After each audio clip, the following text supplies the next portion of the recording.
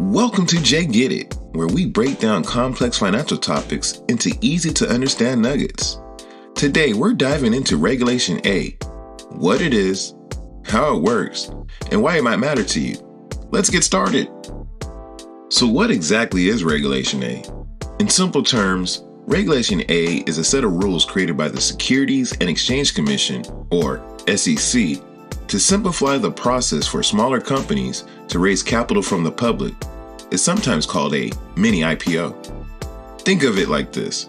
Traditional IPOs, or initial public offerings, are often complex, expensive, and typically used by larger companies. Regulation A, on the other hand, provides a more streamlined, cost-effective way for smaller companies to access public investment. Under Regulation A, companies can offer and sell up to $75 million in securities to the public in a 12-month period. This is a great way for startups and growing businesses to raise the funds they need without jumping through all the hoops of a traditional IPO. But how does it work? Regulation A is divided into two tiers. Tier 1 allows companies to raise up to $20 million in a year, while Tier 2 allows up to $75 million.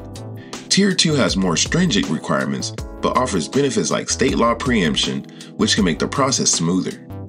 Companies using Tier 2 need to provide audited financial statements and comply with ongoing reporting requirements, similar to those of public companies, but is still generally less burdensome than a full IPO.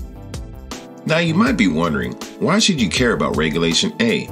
Well, as an investor, Regulation A offerings can be a unique opportunity to get on the ground floor of emerging companies, and for entrepreneurs, it's a viable path to funding that might otherwise be out of reach. Before we wrap up, let's address a common question. What's the risk? Like any investment, Regulation A offerings come with risks. These companies are often in early stages, which means they might be more volatile or less proven. It's crucial to do your own research and understand the risk involved. So there you have it, a quick overview of Regulation A. If you found this video helpful, make sure you hit that like button, subscribe to Jay Get It for more financial insights, and leave a comment below with any questions or topics you'd like us to cover next. Thanks for watching, and remember, understanding finance doesn't have to be complicated. The only people who get it are the people who get it. See you next time.